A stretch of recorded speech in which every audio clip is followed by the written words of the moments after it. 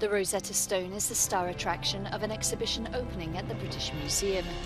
It marks one of the most significant dates in Egyptology, 200 years since the French scholar Jean-François Champollion finally cracked its code and deciphered hieroglyphics. The exhibition comes at a time when the British Museum is under pressure from some Egyptologists to hand the stone back to Cairo. The Human Rights Film Festival Berlin is returning for the 5th time to the German capital's cinema screens, and this year's theme is Beyond Red Lines.